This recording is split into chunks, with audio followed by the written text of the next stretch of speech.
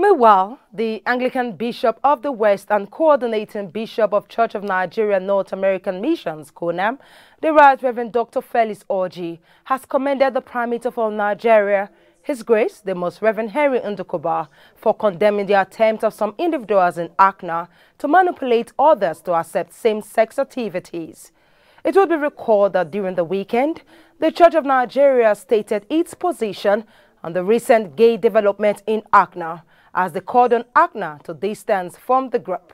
discipline the erring bishops, priests, and laity who signed the offensive pro-gay letter, and reaffirm Acna's commitment to all the fundamental of Orthodox Christian faith and the resolutions of the GAFCON Jerusalem Declarations and Statement.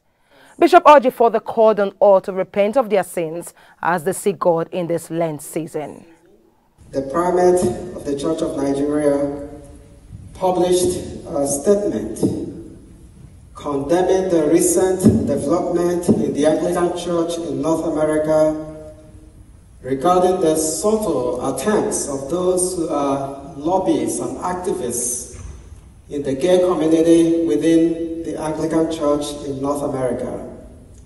for attempting to manipulate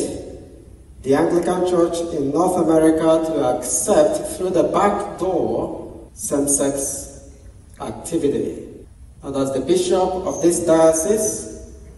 and the coordinating bishop of the Church of Nigeria North American Mission, I want to say that we stand with our primate. And so we call on the primates of GAFCON to ensure that biblical orthodoxy is upheld in the provinces of GAFCON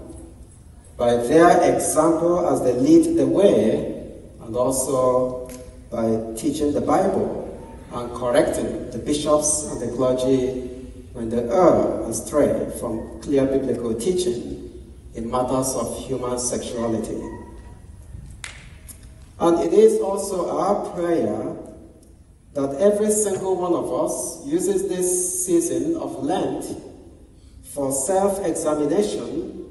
and repentance.